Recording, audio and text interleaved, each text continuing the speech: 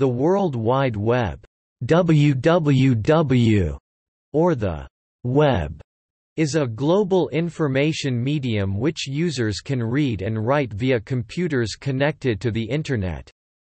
The term is often mistakenly used as a synonym for the Internet itself and often called the Internet. But the web is a service that operates over the Internet, just as email and Usenet also does. The history of the Internet dates back significantly further than that of the World Wide Web. Web is the global information system.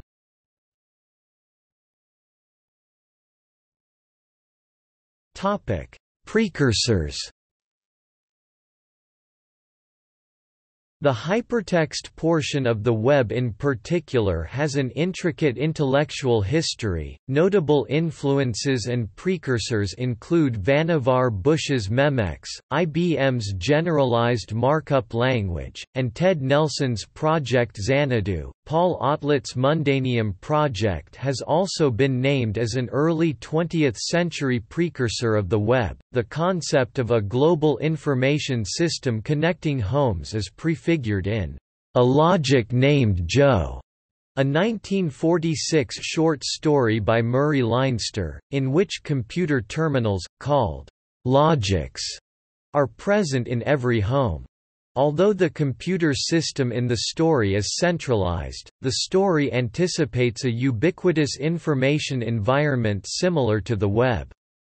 The cultural impact of the web was imagined even further back in a short story by E. M. Forster, The Machine Stops, first published in 1909.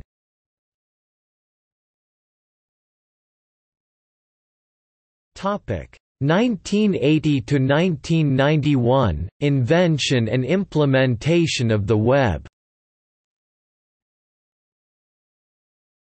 In 1980, Tim Berners-Lee, an English independent contractor at the European Organisation for Nuclear Research (CERN) in Switzerland, built Enquire, as a personal database of people and software models, but also as a way to play with hypertext. Each new page of information in Enquire had to be linked to a page. Berners-Lee's contract in 1980 was from June to December, but in 1984 he returned to CERN in a permanent role, and considered its problems of information management. Physicists from around the world needed to share data, yet they lacked common machines and any shared presentation software. Shortly after Berners-Lee's return to CERN, TCP/IP protocols were installed on some key non-Unix machines at the institution, turning it into the largest Internet site in Europe within a few years. As a result, CERN's infrastructure was ready for Berners-Lee to create the web. Berners-Lee wrote a proposal in March 1989 for a large hypertext database with typed links. Although the proposal attracted little interest, Berners-Lee was encouraged by his boss, Mike Sendell, to begin implementing his system on a newly acquired Next workstation. He considered several names, including Information Mesh, the Information Mine or Mine of Information, but settled on World Wide Web. Berners-Lee found an enthusiastic supporter in Robert Kaliau. Berners-Lee and Kaliau pitched Berners-Lee's ideas to the European Conference on Hypertext Technology in September 1990, but found no vendors who could appreciate his vision of marrying hypertext with the Internet. By Christmas 1990, Berners-Lee had built all the tools necessary for a working web: the Hypertext Transfer Protocol (HTTP 0.9), the Hypertext Markup Language (HTML), the first web browser named World Wide Web, which was also a web editor, the first HTTP server software, later known as CERN HTTPD, the first web server http://info.cern.ch, and the first web pages that described the project itself. The browser could access Usenet newsgroups and FTP files as well. However, it could run only on the Next. Nicola Pello therefore created a simple text browser, called the Line Mode Browser, that could run on almost any computer. To encourage use within CERN, Bernd Pollermann put the CERN telephone directory on the web. Previously, users had to log onto the mainframe in order to look up phone numbers. While inventing and working on setting up the web, Berners-Lee spent most of his working hours in Building 31, second floor at CERN, 46.2325 degrees north, 6.0450 degrees east, 46.2325, 6.0450 CERN Building 31, birthplace of the World Wide Web, but also at his two homes, one in France, one in Switzerland. In January 1991, the first web servers outside CERN itself were switched on. The first web page may be lost, but Paul Jones of UNC Chapel Hill in North Carolina revealed in May 2013 that he has a copy of a page sent to him in 1991 by Berners-Lee, which is the oldest known web page. Jones stored the plain text page, with hyperlinks, on a floppy disk and on his Next computer. CERN put the oldest known web page back online in 2014, complete with hyperlinks that helped users get started and helped them navigate what was then a very small web. On August 6, 1991, Berners-Lee posted a short summary of the World Wide Web project on the Alt, Hypertext newsgroup, inviting collaborators. This date is sometimes confused with the public availability of the first web servers, which had occurred months earlier. Paul Kunz from the Stanford Linear Accelerator Center (SLAC) visited CERN in September 1991, and was captivated by the web. He brought the Next software back to SLAC, where librarian Louise Addis adapted it for the VM/CMS operating system on the IBM mainframe as a way to display SLAC's catalog of online documents. This was the first web server outside of Europe and the first in North America. The www Talk mailing list was started in the same month. In 1992, the Computing and Networking Department of CERN, headed by David Williams, did not support Berners-Lee's work. A two-page email sent by Williams stated that the work of Berners-Lee, with the goal of creating a facility to exchange information such as results and comments from CERN experiments to the scientific community, was not the core activity of CERN and was a misallocation of CERN's IT resources.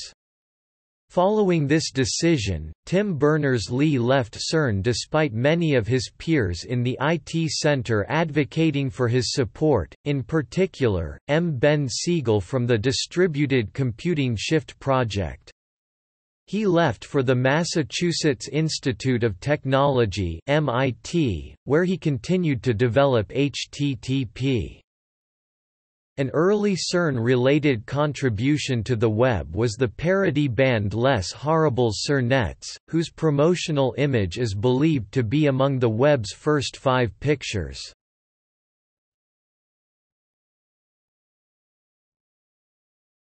Topic: 1992 to 1995 Growth of the web.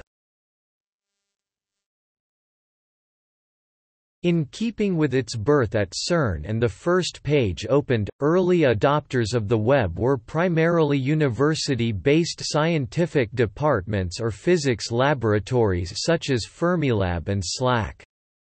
By January 1993 there were 50 web servers across the world. In April 1993 CERN made the World Wide Web available on a royalty-free basis. By October 1993 there were over 500 servers online. Two of the earliest webcomics started on the World Wide Web in 1993, Dr. Fun and NetBoy. In July 1993, the Wharton School published one of the first collections of PDFs and was highlighted in Adobe's 1995 annual report about use of PDFs on the web. Early websites intermingled links for both the HTTP web protocol and the then popular Gopher protocol, which provided access to content through hypertext menus presented as a file system rather than through HTML files. Early web users would navigate either by bookmarking popular directory pages, such as Berners-Lee's first site at http://info.cern.ch/, or by consulting updated lists such as the NCSA What's New page. Some sites were also indexed by Waze, enabling users to submit full-text searches similar to the capability later provided by search engines. By the end of 1994, the total number of websites was still minute compared to present figures, but quite a number of notable websites were already active, many of which are the precursors or inspiring examples of today's most popular services.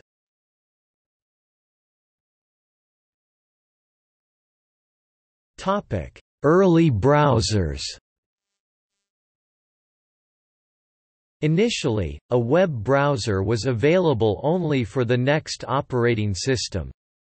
This shortcoming was discussed in January 1992, and alleviated in April 1992 by the release of Urwise, an application developed at the Helsinki University of Technology, and in May by Vialao, created by Pei Yuan Wei, which included advanced features such as embedded graphics, scripting, and animation. Vialao was originally an application for HyperCard.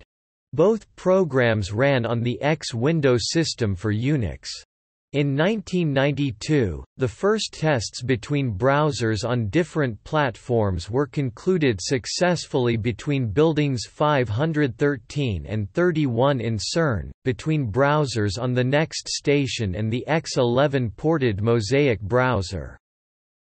Students at the University of Kansas adapted an existing text-only hypertext browser, Lynx, to access the web. Lynx was available on Unix and DOS, and some web designers, unimpressed with glossy graphical websites, held that a website not accessible through Lynx wasn't worth visiting. The first Microsoft Windows browser was Cello, written by Thomas R. Bruce for the Legal Information Institute at Cornell Law School to provide legal information, since access to Windows was more widespread amongst lawyers than access to Unix.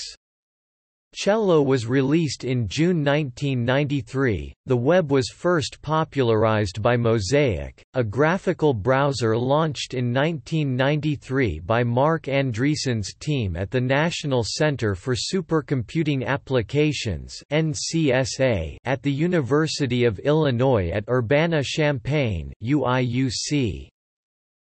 The origins of Mosaic date to 1992. In November 1992, the NCSA at the University of Illinois (UIUC) established a website. In December 1992, Andreessen and Eric Bina, students attending UIUC and working at the NCSA, began work on Mosaic with funding from the High Performance Computing and Communications Initiative, a U.S. federal research and development program. Andreessen and Bina released a Unix version of the browser in February 1993, Mac and Windows versions followed in August 1993. The browser gained popularity due to its strong support of integrated multimedia, and the author's rapid response to user bug reports and recommendations for new features. After graduation from UIUC, Andreessen and James H. Clark, former CEO of Silicon Graphics, met and formed Mosaic Communications Corporation in April 1994 to develop the Mosaic Netscape browser commercially. The company later changed its name to Netscape, and the browser was developed further as Netscape Navigator.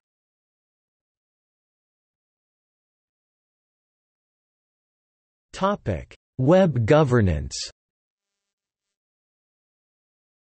In May 1994, the first international WWW conference, organized by Robert Kaliau, was held at CERN. The conference has been held every year since.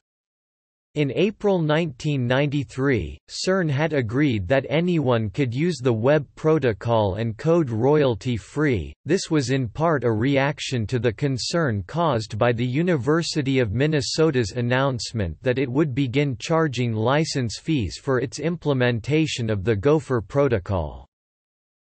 In September 1994, Berners-Lee founded the World Wide Web Consortium (W3C) at the Massachusetts Institute of Technology with support from the Defense Advanced Research Projects Agency (DARPA) and the European Commission. It comprised various companies that were willing to create standards and recommendations to improve the quality of the web. Berners-Lee made the web available freely, with no patent and no royalties due. The W3C decided that its standards must be based on royalty-free technology, so they can be easily adopted by anyone.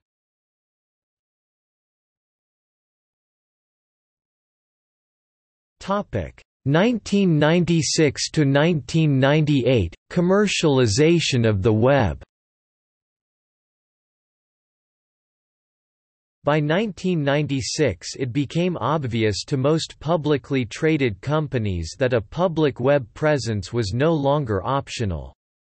Though at first people saw mainly the possibilities of free publishing and instant worldwide information, increasing familiarity with two-way communication over the web led to the possibility of direct web-based commerce (e-commerce) and instantaneous group communications worldwide.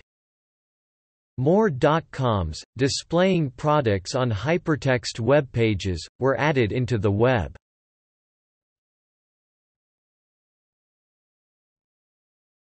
Topic: 1999 to 2001. .com boom and bust. Low interest rates in 1998–99 facilitated an increase in startup companies. Although a number of these new entrepreneurs had realistic plans and administrative ability, most of them lacked these characteristics but were able to sell their ideas to investors because of the novelty of the .com concept. Historically, the dot-com boom can be seen as similar to a number of other technology-inspired booms of the past, including railroads in the 1840s, automobiles in the early 20th century, radio in the 1920s, television in the 1940s, transistor electronics in the 1950s, computer time sharing in the 1960s, and home computers and biotechnology in the 1980s. In 2001 the bubble burst, and many dot-com startups went out of business after burning through their venture capital and failing to become profitable. Many others, however, did survive and thrive in the early 21st century. Many companies which began as online retailers blossomed and became highly profitable. More conventional retailers found online merchandising to be a profitable additional source of revenue. While some online entertainment and news outlets failed when their seed capital ran out, others persisted and eventually became economically self-sufficient. Traditional media outlets, newspaper publishers, broadcasters and cablecasters in particular, also found the web to be a useful and profitable additional channel for content distribution, and an additional means to generate advertising revenue. The sites that survived and eventually prospered after the bubble burst had two things in common: a sound business plan, and a niche in the marketplace that was, if not unique, particularly well defined and well served.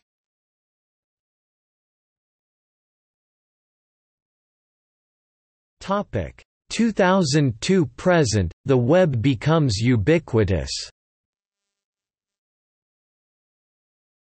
In the aftermath of the dot-com bubble, telecommunications companies had a great deal of overcapacity as many Internet business clients went bust. That, plus ongoing investment in local cell infrastructure kept connectivity charges low, helped to make high-speed Internet connectivity more affordable. During this time, a handful of companies found success developing business models that helped make the World Wide Web a more compelling experience. These include airline booking sites, Google's search engine and its profitable approach to keyword-based advertising, as well as eBay's auction site and Amazon.com's online department store. This new era also begot social networking websites, such as MySpace and Facebook, which gained acceptance rapidly and became a central part of youth culture. The 2010s also saw the emergence of various controversial trends, such as the expansion of cybercrime and of Internet censorship.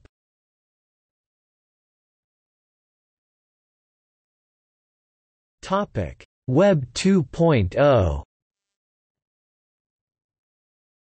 Beginning in 2002, new ideas for sharing and exchanging content ad hoc, such as weblogs and RSS, rapidly gained acceptance on the web. This new model for information exchange, primarily featuring user-generated and user-edited websites, was dubbed Web 2.0. The Web 2.0 boom saw many new service-oriented startups catering to a newly democratized web. As the web became easier to query, it attained a greater ease of use overall and gained a sense of organization which ushered in a period of rapid popularization. Many new sites such as Wikipedia and its Wikimedia Foundation sister projects were based on the concept of user-edited content. In 2005, 3 former PayPal employees created a video viewing website called YouTube, which quickly became popular and introduced a new concept of user-submitted content in major events. The popularity of YouTube, Facebook, etc., combined with the increasing availability and affordability of high-speed connections has made video content far more common on all kinds of websites. Many video content hosting and creation sites provide an easy means for their videos to be embedded on third-party websites without payment or permission. This combination of more user-created or edited content, an easy means of sharing content, such as via RSS widgets and video embedding, has led to many sites with a typical Web 2.0 feel. They have articles with embedded video, user-submitted comments below the article, and RSS boxes to the side, listing some of the latest articles from other sites. Continued extension of the web has focused on connecting devices to the Internet, coined Intelligent Device Management. As Internet connectivity becomes ubiquitous, manufacturers have started to leverage the expanded computing power of their devices to enhance their usability and capability. Through Internet connectivity, manufacturers are now able to interact with the devices they have sold and shipped to their customers, and customers are able to interact with the manufacturer and other providers to access a lot of new content. Web 2.0 has found a place in the English lexicon.